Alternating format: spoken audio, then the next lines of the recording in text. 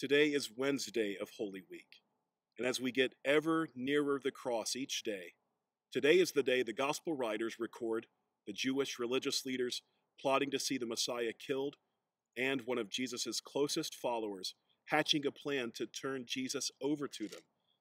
Mark records the events this way in the 14th chapter of the Gospel of Mark.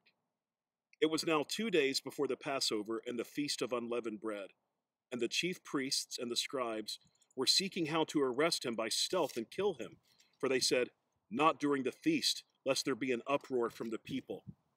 Then Judas Iscariot, who was one of the 12, went to the chief priests in order to betray him to them.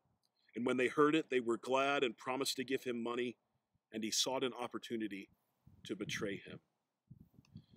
Judas might have thought himself very clever and original for devising a plan that in his mind would both put a stop to Jesus and put some money in his own pockets. But the Holy Spirit inspired King David around 1,000 years before Christ's birth to write the psalm that foretold Judas's wicked strategy in detail, Psalm 41.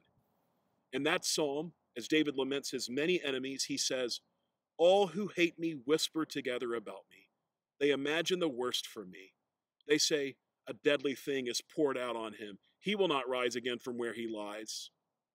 Even my close friend in whom I trusted, who ate my bread, has lifted his heel against me."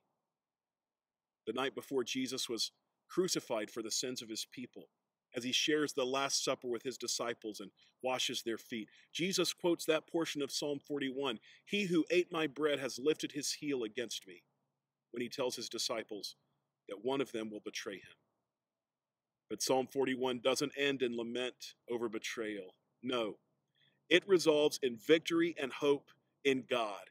King David writes, "By this I know that you delight in me. My enemy will not shout in triumph over me, but you have upheld me because of my integrity and set me in your presence forever." While Jesus' enemies might have shouted in triumph as they saw the Son of God hanging lifeless from a criminal's cross on Friday, Sunday morning brought with it a gloriously empty tomb. God indeed upheld Jesus because of his integrity, and he set his Son in his presence forever at his right hand. And God will one day do the same for all who've turned from their sins and trusted in the Son.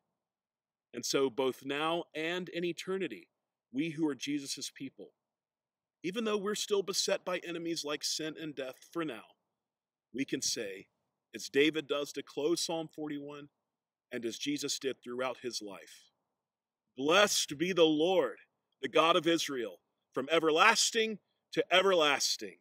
Amen and amen."